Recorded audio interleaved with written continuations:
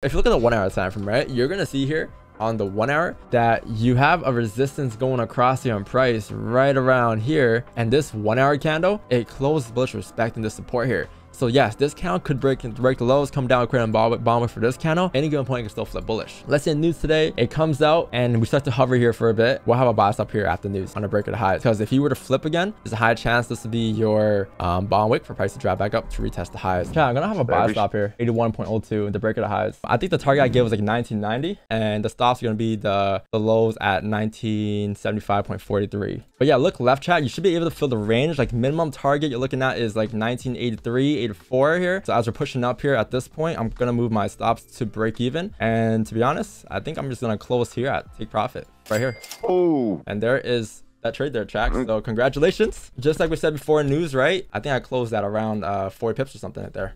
Not bad.